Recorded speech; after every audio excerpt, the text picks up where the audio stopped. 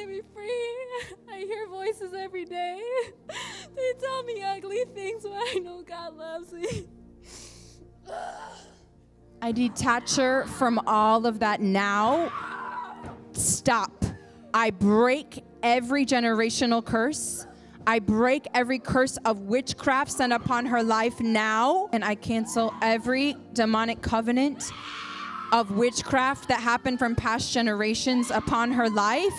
Every last spirit of witchcraft must leave her in the order you entered her now, in Jesus' name.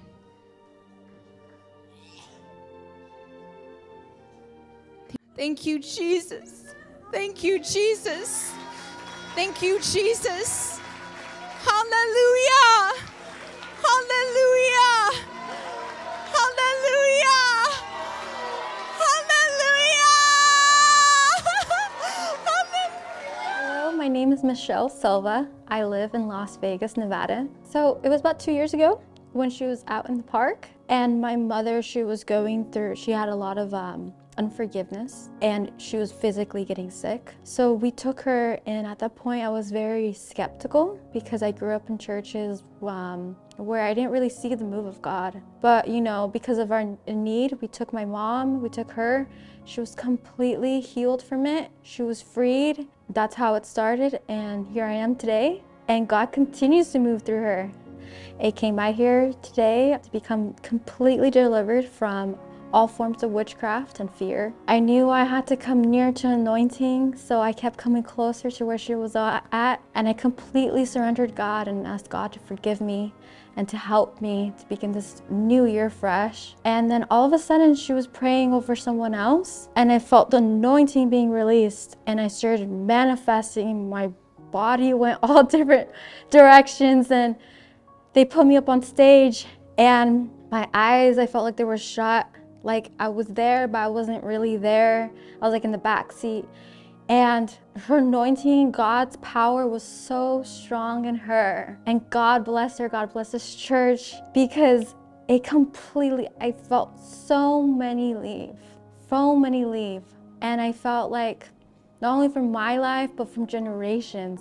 And I was like, wow. And then later I felt the move of the Holy Spirit come over me. And I was like, man, God, this is the year and how everything will change. I feel so much love, so much peace, joy. Here was my dream with Catherine. So I was sleeping and I saw that she was right next to me to my left. And we were on a Zoom call, and there was this little girl, and she was physically sick. And it first started that I saw that I started casting out any spirit of infirmity or anything that she was going through. And I remember I pointed my finger, and then she looked at me, and that bright smile she had, she was like, see? And then after that, I started praying for healing for her. And she was getting delivered, she was manifesting through the video, she was being healed. And then my next dream was that I would say that I was doing sex work, and I was in a group with other people, and there was a leader. It was kind of like Satan, you know? And we were following him, and I look in the mirror and it doesn't look like me. Like I look like completely different. But I would follow everything that he will say. And then all of a sudden, one of us started disobeying him, and he started killing off each and every one of us until it was my turn. And that's why it says like the result of sin is death. So he would kill all of us, and it was finally my turn, and I saw that they killed me.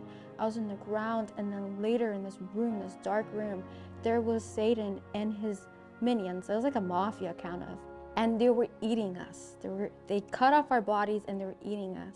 And then I saw at the end, and it says the result of sin is death. And so it was kind of like two opposite directions. One was God and one was the enemy. And they would tell me, they'll call me horrible names. They'll call me prostitute. They call me like a bunch of vulgar names. And then there was a couple other dreams too. I saw myself like a witch because Satan steals God's gifts. So I shared it with my family, and I was like, oh, I wonder You know, I wonder when I'm gonna, be completely free, because it's been such a long process of deliverance. So now I'm completely free.